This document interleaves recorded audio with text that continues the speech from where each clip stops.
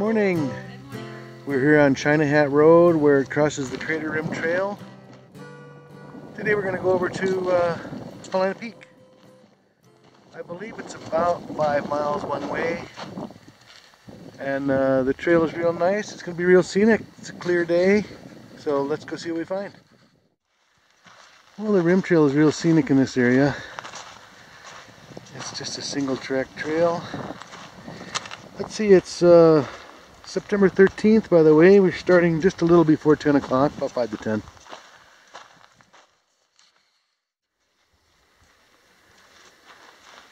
Here's the view to the south. Pretty nice, a little hazy, with a lot of fires in the area still. This, I believe, is Sand Butte up on the hill there. Well, we've been seeing some bear tracks along the trail this morning. There's another shot to the south in Sand Butte. More decent views to the south and maybe a little to the west. Here we are at the intersection of the Lost Lake Trail number 3958.2 and the Crater Rim Trail, which we are on. This goes over to Pumice Flat, which is only about a mile over that way. Kind of a neat area. But we're going this way, staying on the Crater Rim Trail. This is a fairly narrow ridge that we're going along now. It drops off fairly quickly to the left, a little more quickly to the right. We're up above Pumice Flat, you can see down there. Part of it anyway. Still going along the ridge. Getting a little bit of a view of Bachelor and South Sister. And maybe the other sisters too. It looks a little foggy, or not foggy, looks a little smoky over there. A lot of fires over that way. See them there?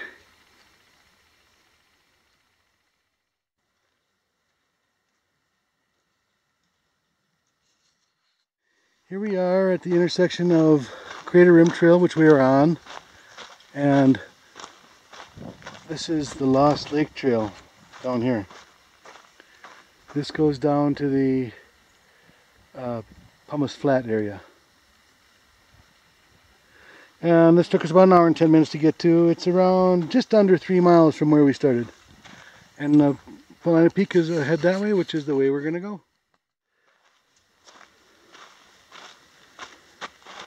Some nice views to the south and west again.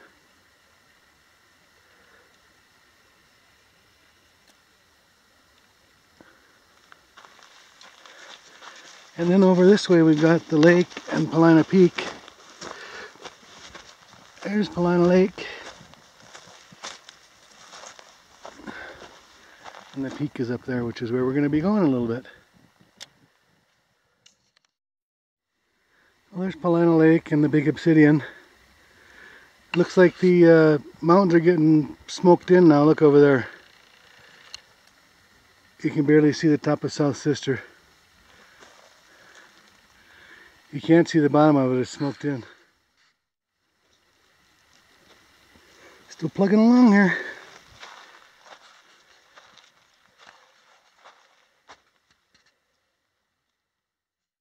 So this is Pumice Flat, that light sandy spot you see down there. This is off to the right of the trail. This is the big obsidian flow in the foreground here and East Lake in the background. And then Paulina Lake is over here. You can see how the end of the obsidian flow is there. That's looking over the obsidian flow again over towards East Lake.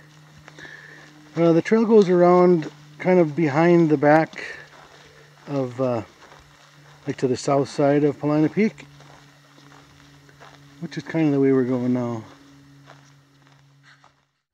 Here's a nice view of the peak from down below a little ways, and Paulina Lake.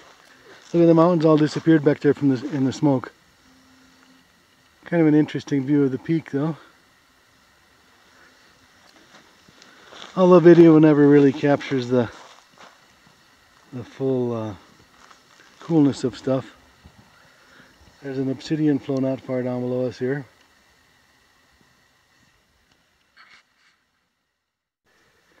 Well, Now onwards up to the peak.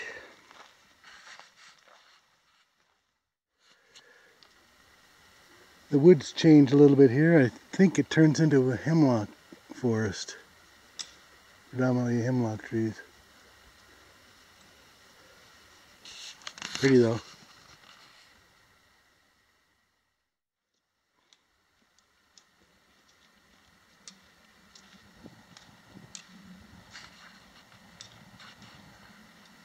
We've seen a few deer today.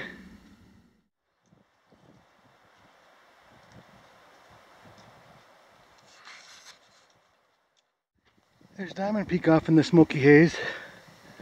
This is where the Crater Rim Trail crosses the road that goes to the peak. So we just came up right there. That goes to the peak. The trail picks up across the road here again. So the area, once you cross the road and before you get to the peak, is kind of neat. It kind of goes up a wash. Just kind of an interesting area. Yep, definitely an interesting area up here. The trees thin out a little bit. I believe these are those white bark pine that they've been trying to do their best to save them. They were struggling for, I guess, a number of reasons. I think there's a beetle or something that's been bringing a disease in. Opens up pretty good up in this area.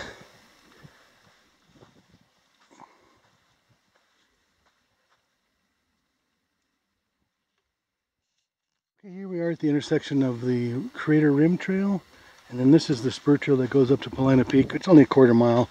You can drive up there, so we're probably not going to go up there today. But the peak is up that way. We came this way. It's 6.14 miles to here from China Hat Road.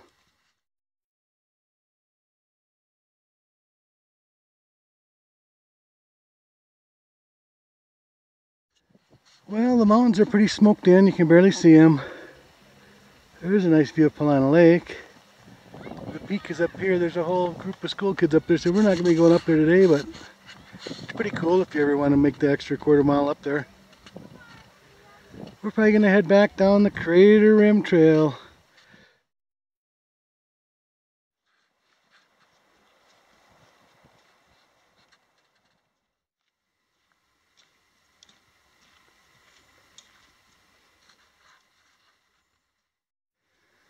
Well, we're back down from the peak, which is up there.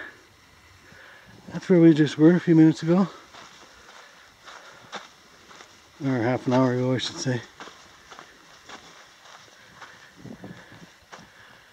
It's a rugged little mountain. And the overview of the lakes is always pretty. Good fishing in the lakes, trout and kokanee salmon in both lakes. Rainbow trout, brown trout.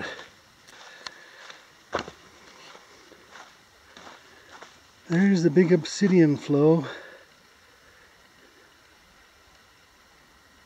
Pretty neat area.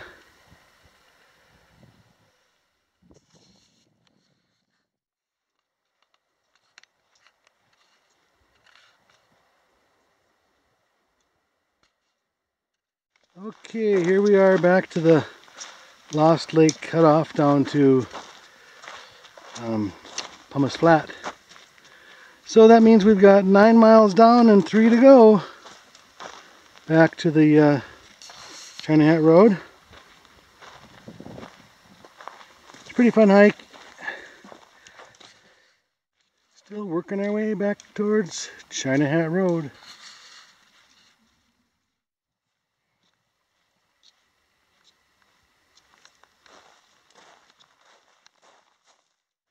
Here we are back to the Lost Lake Trail.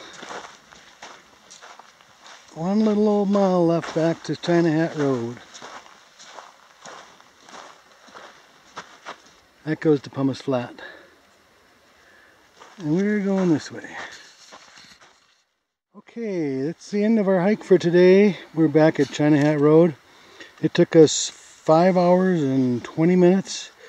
The hike ended up being 12 miles, just a little bit over 12 1/4 miles. And having hiked the whole 21 miles of the Crater Rim Trail, I can say that this is the best part of it as far as scenery, and also it's the best part of the single track trail. A lot of the Crater Rim Trail is a road and snowmobile trail, so this is the nicest part of it.